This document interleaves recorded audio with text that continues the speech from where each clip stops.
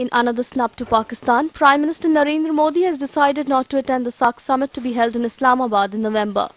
India blames Pakistan for a deadly assault on an army base in the disputed Jammu and Kashmir's Uri town. Spokesperson of the Foreign Ministry, Vikas Swarup, said India was pulling out from the South Asian Association for Regional Cooperation summit scheduled in Islamabad in November due to present conditions. In the prevailing circumstances, the Government of India is unable to participate in the proposed summit in Islamabad. India has conveyed to the current SAARC chair Nepal that increasing cross-border terrorist attacks in the region and growing interference in the internal affairs of member states by one country have created an environment that is not conducive to the successful holding of the 19th SAARC summit in Islamabad in November 2016. The ministry said it understood that some other SAARC members were apprehensive about attending, but it did not